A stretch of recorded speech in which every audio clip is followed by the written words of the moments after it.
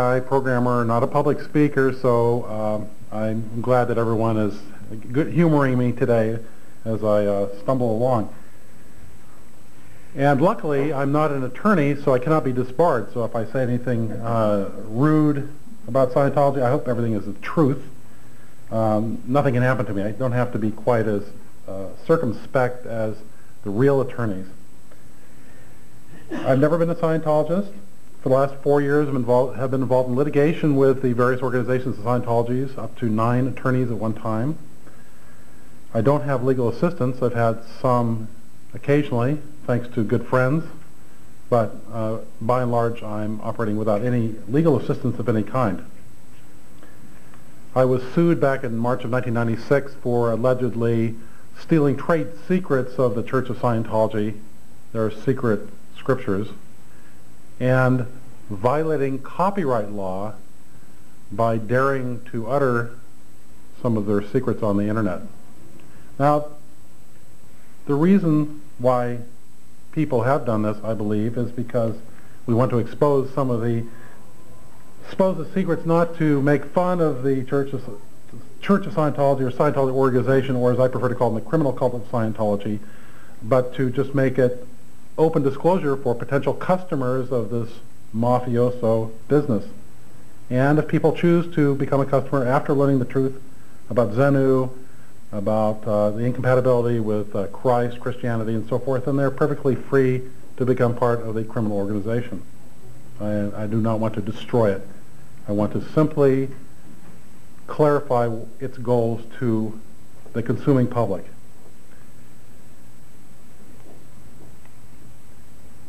The Church of Scientology uses the legal system to abuse and harass its opponents. It's actually a brilliant trick, like the scourge disease, HIV or AIDS. They've learned an interesting trick. They've learned that if you subvert the mechanism that itself is charged with overseeing the criminal law, then you can get away with any kind of criminal acts you want. Just like the HIV virus subverts the cells which are charged with getting rid of disease. It's a brilliant strategy. It's extremely effective because what can a law-abiding person do to combat this? They can't do anything. The legal system crushes them. Just this morning I looked up the number of federal cases in the Court of Appeals that mention L. Ron Hubbard, Dianetics, or Scientology. Now, not all of these are Scientology cases. Some of them just mention precedent. Now, this is the Court of Appeals, which means this is only those few cases which go on to appeal and are decided in a published decision are mentioned. So the number of cases involving Scientology at the district court level or at the ordinary court at Pinellas County are much larger. However, I counted 836 cases at the Court of Appeals level of published decisions that name specifically, explicitly, Scientology, L. Ron Hubbard, or Dianetics. Don't underestimate the effect and power and influence that Scientology has over the legal system and the people who they purchase in order to purchase the law. These 836 mentions represent a lot of legal money, a lot of money that they've spread around, a lot of money that lawyers know that they may get in their pocket if they just cooperate and conform to and comply with the goals of Scientology, which is to clear the planet, remove conscience, and to kill people. Release their thetans. Excuse me. In the Supreme Court, there are 56 cases that mention Scientology, Dianetics, or L. Ron Hubbard. That's the High Court of the land. Just in Florida, there's 56 cases as well. One case I'd like to go into, legal stuff is probably boring to most people, except unless you're being sued by them. I think it's illustrative of Scientology in general, and specifically eliminates the relationship Scientology has legal engine with Clearwater and Cape Cazares. Some of you may have heard of it. It was decided in the Florida Supreme Court in 1986, November 26. Just for the record, the site is the authority is 498 South 2nd, 896. In the Supreme Court of Florida, it's the Florida Bar Petitioner versus Merrill G. Vanier Respondent. The issue was an attorney named Merrill Vanier. This decision upheld his disbarment from the Florida bar for despicable acts against his client. His client, Gabe Cesaris. I won't comment on the case. I'm just going to read 3 of the short paragraphs written by the judges of the Supreme Court, who are not known to hyperbole, not known to exaggerate, not known for flowery rhetoric. The allegations against Vanier can be capsuled into one basic charge, that Vanier was an undercover agent for the Church of Scientology, the church, who used his position as a member of the Florida bar for purposes contrary to the interests of his clients and to his oath as an attorney and to the Code of Professional Responsibility. Essentially, Gabe hired an attorney to fight Scientology. That attorney was an agent, an undercover agent for Scientology. It's the most basic violation of trust imaginable for an attorney. Absolutely shocking. As a result of discovery, the judges went on, the Supreme Court judges, in the seizure of documents from the church's Los Angeles headquarters, it was revealed that Vanier was an undercover agent for the church. So this is a finding of fact. This is not just speculation on the part of the Supreme Court judges. Just by the luck of a co-eval raid upon the Church of Scientology of Los Angeles, we discovered documents proving that Merrill Vanier betrayed his profession and betrayed his client, who trusted him with his most innermost secrets to his attorney in order to personally benefit for the Church of Scientology. Now the Supreme Court concludes. Vanier next argues that the referee's findings and recommendation violates his freedom of speech. It violates his freedom of religion and associational privacy by judging him on the basis of the conduct of the church rather than his own conduct. Now, the Supreme Court gets a little sardonic here. It may be, as this argument necessarily suggests, that various church officials committed despicable and illegal acts.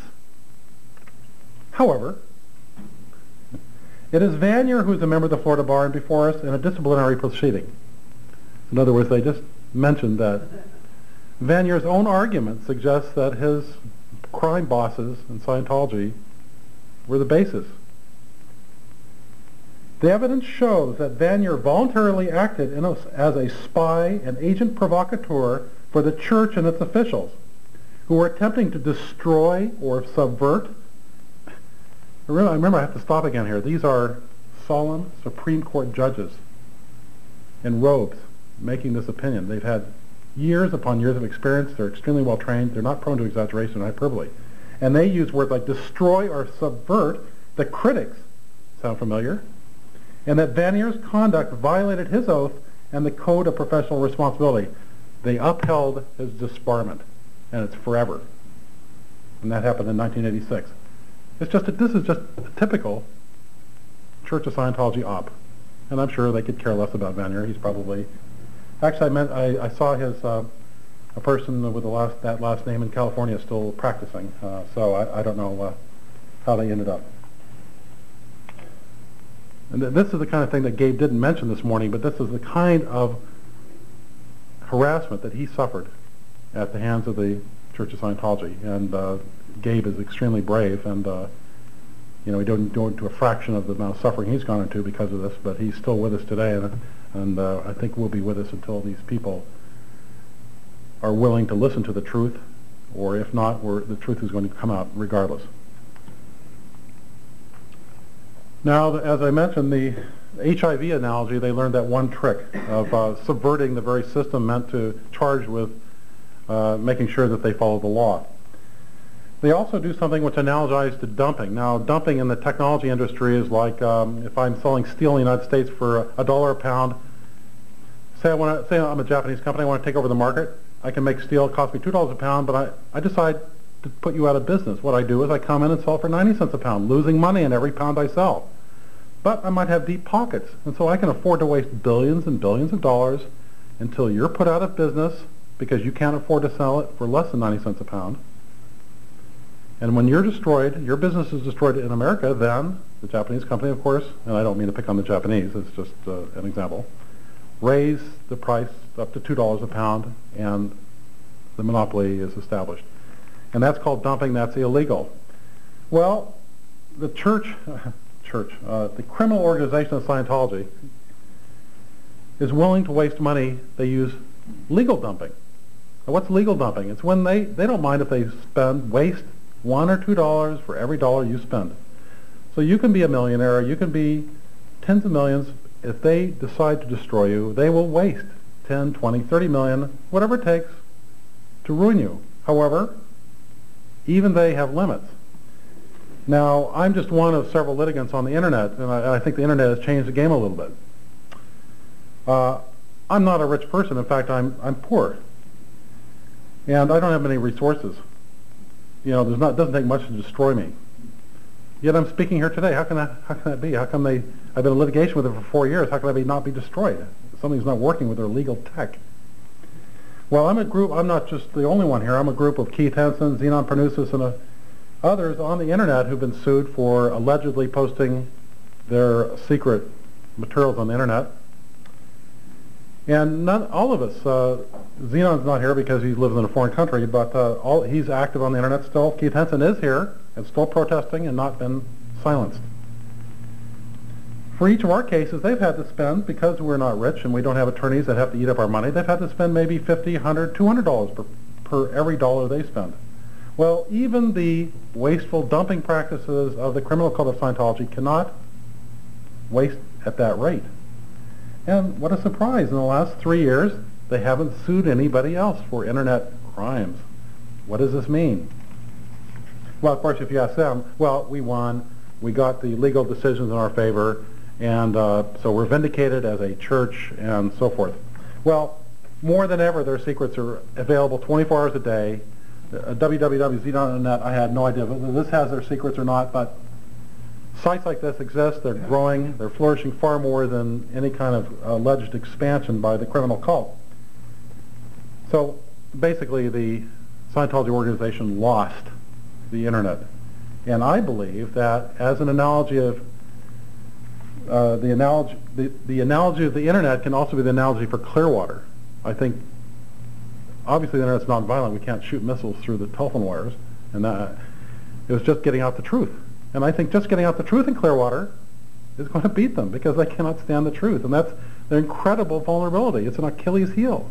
Just the truth, just the smile on your face. You don't have to lie. You don't have to cheat. You don't have to do ops on them. You don't have to respond violence with violence. You don't have to do anything. Just the truth, and they cannot stop it, and it will beat them. Just to prove to you, I've reached some settlement negotiations with the criminal cult, and they've proclaimed that they beat me, but they have not gagged me. I'm going to read part of their secret scriptures now, and this is perfectly legal for me to do so because it's fair use, and the Judge Fogel, in my case, has guaranteed that I am able to do this. By my act of reading this, I'm not doing it to make fun of it. I'm doing it because this is the kind of truth that new commercial prospects need to know before wasting their lives with Scientology and being killed. Data. 1. The head of the Galactic Confederation. This is L. Ron Hubbard's own writing. This is from OT3. You only learn this after spending perhaps hundreds of thousands of dollars. No new member would ever hear this because you would run away from the church of the cult if you heard this. The head of the Galactic Confederation, 76 planets around larger stars visible from here, 95 million years ago were founded, very space opera, solved overpopulation problems, 250 billion or so per planet, 178 billion average, by mass implanting. Here, L. Ron Hubbard, this is, according to L. Ron Hubbard, the literal truth of our human history. He said 95 million years ago that aliens were brought to this planet, put on volcanoes, and nuked, and implanted with images that prevented their further progress. He caused people, and you'll find out who the he is, to be brought to Giak, which we call Earth now, and put an H-bomb on the principal volcanoes. His name was Zanu. He used renegades. That's all I'll talk about for now. I don't want to go beyond fair use. The very fact I can speak this, utter this, after the years of litigation, $2.5 million at least in attorney's fees that they've claimed that they spent on me, means that I won. Thank you. Any questions?